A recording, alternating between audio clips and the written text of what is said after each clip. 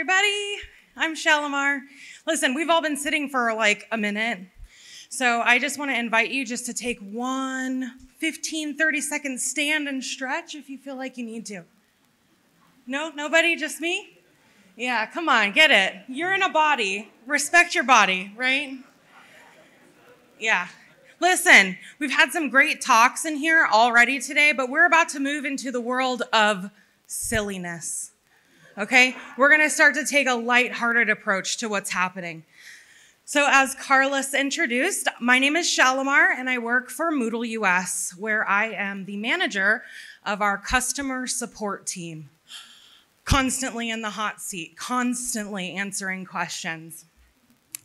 So a couple things that you need to know about me. I have been Moodling since 2007. I am an aspiring comedian. In fact, this picture of me was taken this week at a comedy club here in Barcelona where I did a short set. Thank you, thank you. I am a Dungeons and Dragons nerd. I'm also an analog game designer and an alleged procrastinator, but sources are unconfirmed on that, y'all. I don't believe it. So what's the deal with switching to a new version, right? There's lots of resources made available to us from the beautiful minds at Moodle HQ. But making time for a new version can be hard.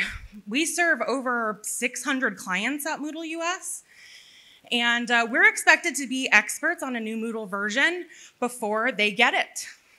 But when you are constantly taking questions from folks about Moodle version 3.9, 3.10, 3.11, it can be really challenging to say, hang on a second, let's look to the future.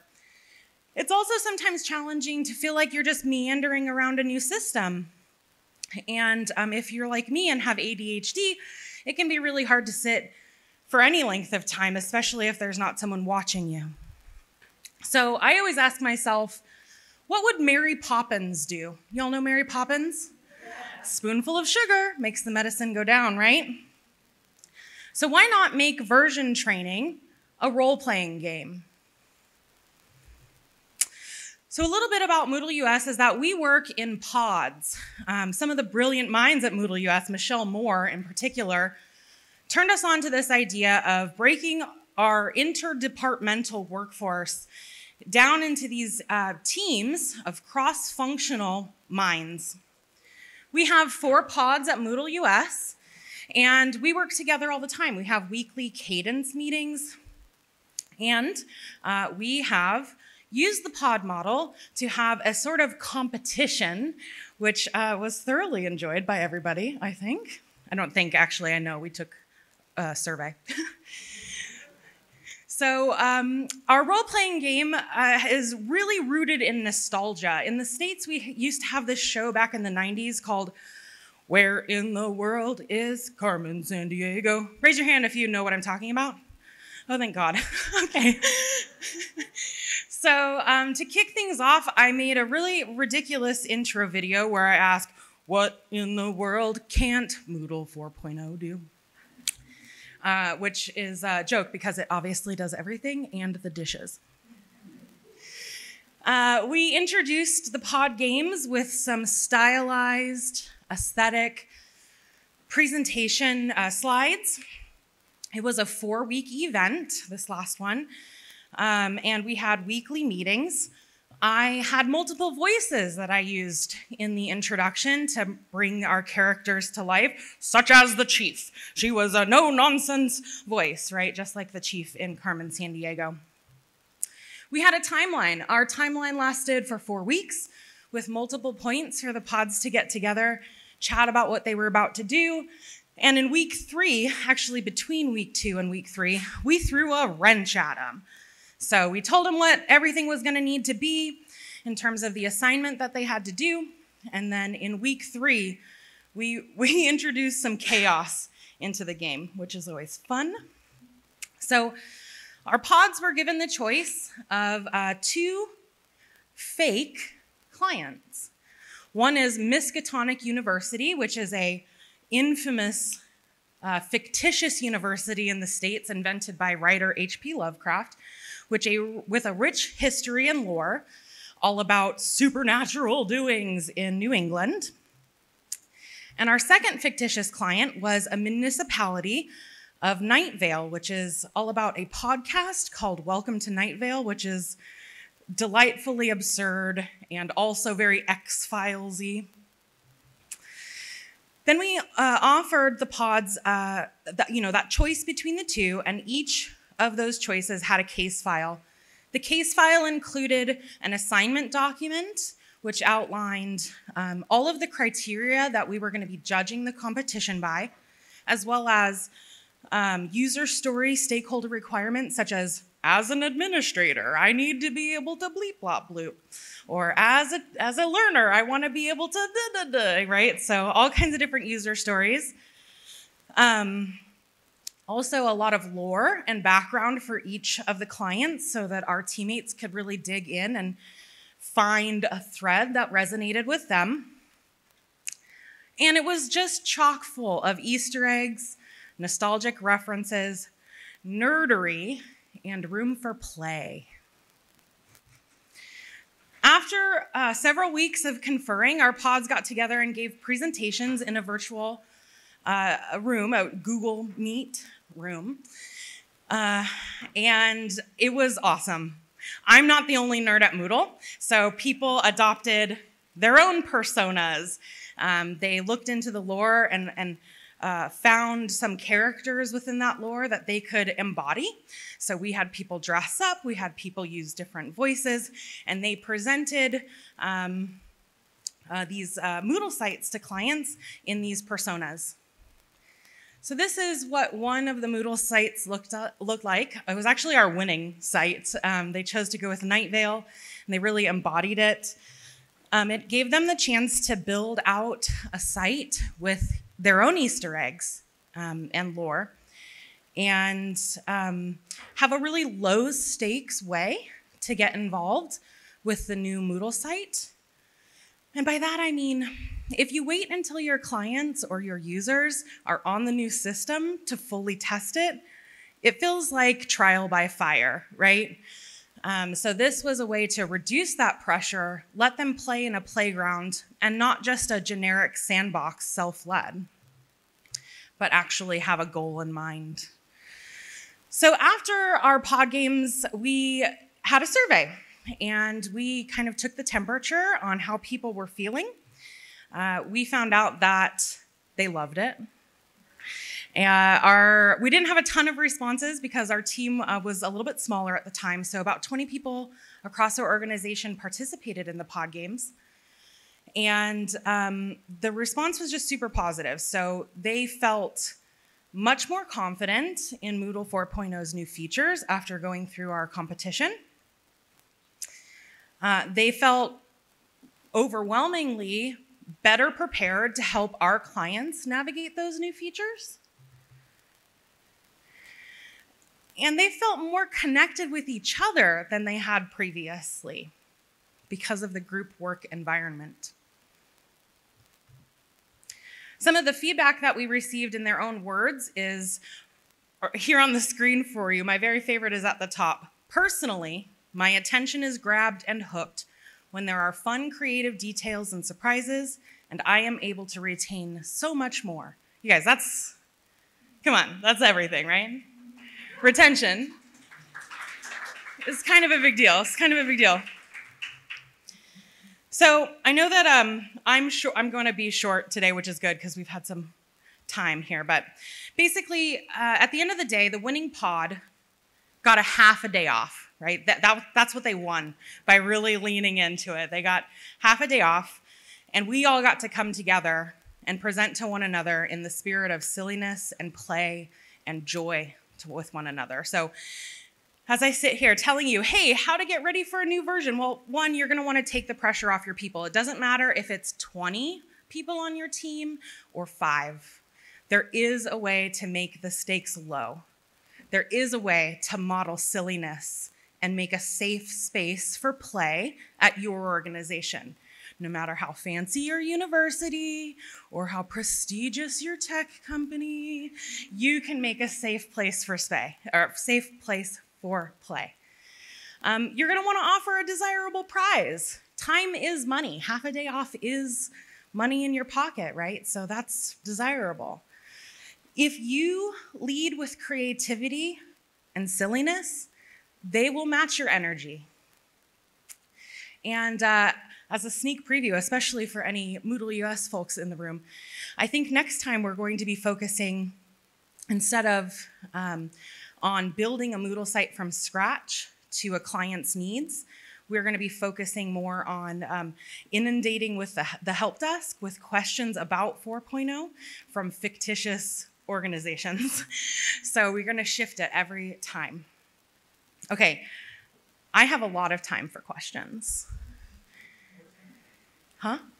I'm not doing the stand-up. It's not happening.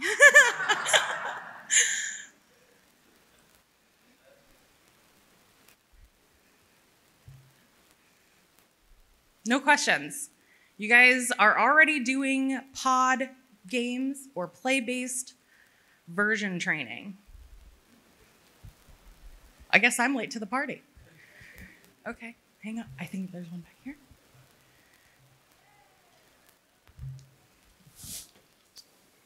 You mentioned that the pods was new to Moodle US. Had you done any activities as the pods before you did this training to sort of build them as teams, or was this the first sort of new thing they had to do?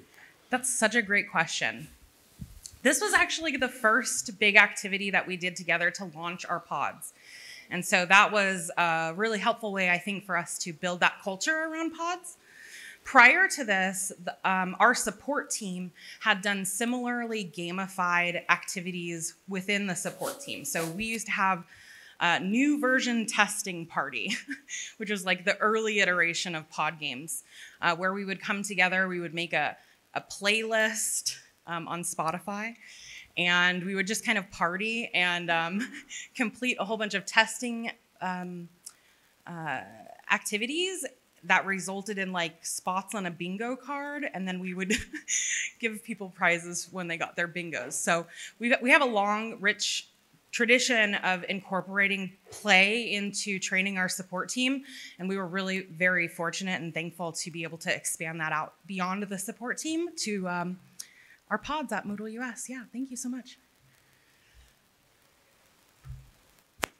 Hi, Shalimar. Thanks for that. I'm John Kerr from the University of Glasgow. We're going to upgrade in the summer from 3.11 to 4.1. And our focus is on upskilling staff. So, you know, what to be aware of. And we've got a bit of a roadmap for that. But if I were to ask you, like, if I would say, what would the 3 top things we should be focusing staff on as part of our sort of upskilling for staff to Moodle 4.1, what would you suggest? So obviously Moodle 4.0 really focuses a lot on the UI changes, and thankfully a lot of them are very intuitive. In fact, the response that we got from our survey after the pod games was overwhelmingly positive about those UI changes. One thing that we kind of ran up against was the new reporting features that are available in Moodle 4.0. A lot of the staff maybe had some preconceived notions about how robust or built out those new features were. And so that was a lot of interesting feedback that we got, was that they had really lofty hopes. And we actually wrote really lofty requirements. Was probably the biggest challenge for our pods to reach with the reporting requirements. So those were our 2 kind of big feedback points. Yeah, great question. Thank you. Anybody else? Okay. Hi, I'm Marcus from Lydia in Germany, and you've talked about using this approach with Moodle US with your own teams. Are there any plans to use this approach maybe with customers as well to help them understand Moodle 4.0 in the future? Well, I love that idea. I do love that idea. No immediate plans, but like you just got my wheels turning, man, so I might have to develop something. Thank you.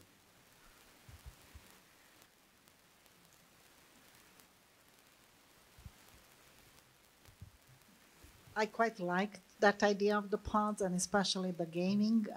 In universities, we use gamification a tiny bit, but not that much, obviously. Do you foresee a scenario where that can be used with students? Outside, let's make it like that, more clear, because it's used quite a lot by the student union and in extracurricular activities. But in a curricular activity, do you see a scenario for that? I know. I can make a game appropriate to any situation. So absolutely, yes, please. Yeah, and connect with me, because one of my absolute favorite things to do is to envision ways to bring game and play to adults. We so often get detached from it. I mean, we're on our Xboxes, we're on our gaming systems, but we kind of forget that games are everywhere you want them to be. You just have to prioritize play. Yeah, I definitely do. Hi, thank you, and for the inspiring words and like waking us up a bit. So thanks for that. Just a question, because I love the idea that the most prestigious university organization. By the way, I'm Joanna from UNESCO, so serious stuff, prestigious stuff, yes. And we've had this idea of like we work with Moodle and we have the teaching staff, and we always try to like upskill them whenever we have an upgrade, like really try to bring them in. But we're talking about people who go in the field, are always on missions, limited time, and convincing the organization to take this type of training is not the priority.